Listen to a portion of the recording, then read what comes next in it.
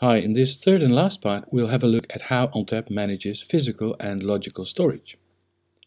First, there's physical storage, which actually concerns physical devices like hard disk drives and solid-state drives, and the grouping of these devices into redundant configurations.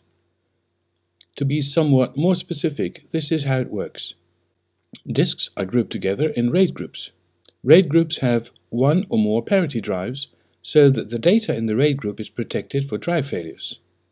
These RAID groups are then placed in an aggregate. A cluster can have multiple aggregates to work with, but a single aggregate can only be accessed by the nodes of a single HA pair. So an aggregate is managed by a single node in the HA pair, and if needed, the aggregate can fail over to the other node in the same HA pair. For example, if you bring down a node, the aggregate will automatically fail over to its partner. This is called storage failover. When you run out of space in an aggregate, the aggregate can be grown by adding drives to the aggregate. A very important remark: you may never shrink the aggregate. That is impossible. So be very careful when adding disks to an existing aggregate, because you'll never be able to remove them, unless you destroy the aggregate. Then there's logical storage, in which parts of the physical grouped environments can be carved out in the form of volumes, which can be accessed by clients via multiple protocols. These volumes are officially called flexible volumes. So, as an example, you can create an aggregate of 5 terabytes and then create a 500 megabytes volume in that aggregate. The volume can then be made accessible to clients to store data. The volume can be grown and it can be shrunk, either manually or automatically. Multiple flexible volumes can share the same aggregate, and if needed, they can be moved to a different aggregate anywhere in the cluster. Now, there are multiple examples thinkable, and we will further explore this in the module on logical storage. And finally, there's storage virtual machines and protocols. A storage virtual machine is a logical entity that lives in the cluster. It can either be running or stopped. This sounds kind of weird, but this is really what storage virtual machines are. They used to be called vServers or virtual servers, but now they're referred to as storage virtual machines.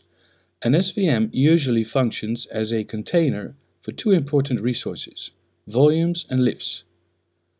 The storage virtual machine will need one or more volumes to store data. Every SVM that you create will get a minimum of a 1 gigabyte volume, which is the starting point of the storage virtual machine's namespace. These volumes in the storage virtual machine should be uniquely named, but you could have multiple SVMs that have volumes with the same name.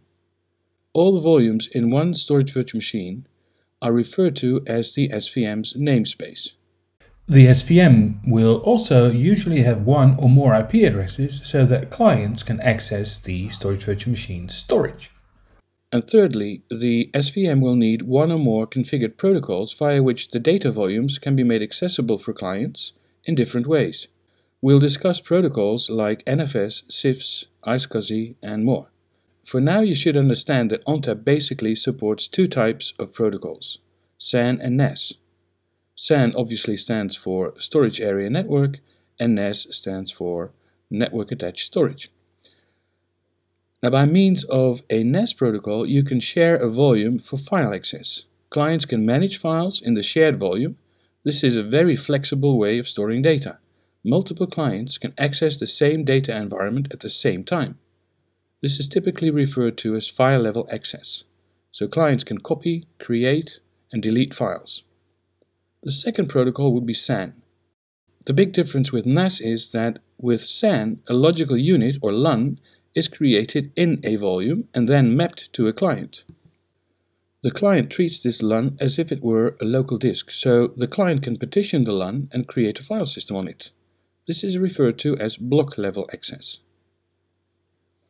Now, in summary, we've seen that physical storage is managed by creating aggregates, and these aggregates are groups of disks. It was important to realize that aggregates can be grown, but they can never be shrunk. We've also seen that volumes are the logical implementations of disk space that can be offered to clients. Volumes always reside in an aggregate and can take space out of the aggregate space. And finally, we discussed SVMs, which have two major resources, volumes and IP addresses. And also, an SVM can run one or more storage protocols like NAS and SAN.